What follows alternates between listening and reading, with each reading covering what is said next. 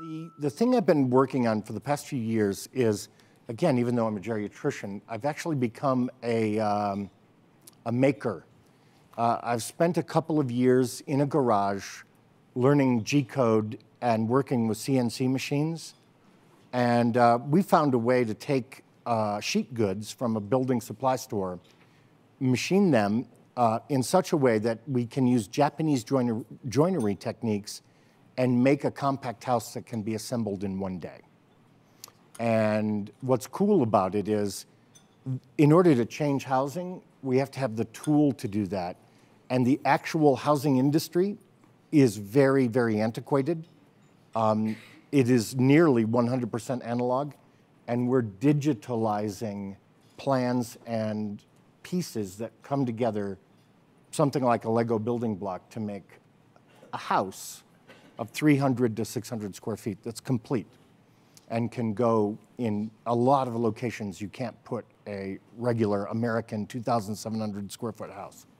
So we call this approach Minka, and it's actually the Japanese word for a house for regular people.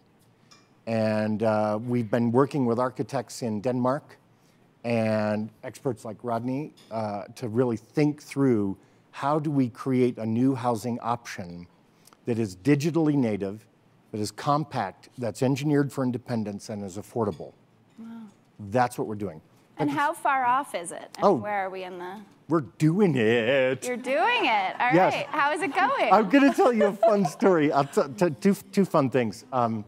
One thing is I have been blessed in my life with a daughter who lives with profound developmental disabilities. Her name's Haley.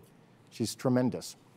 And we actually built the first Minka. She's 23. We built the first Minka for Haley. Ah.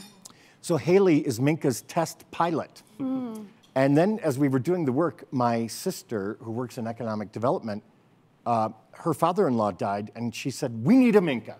Mm. So we made another Minka for her. And now we're working on projects, and I'll name one fun project. We're working on the world's first blended student elder housing at the University of Southern Indiana.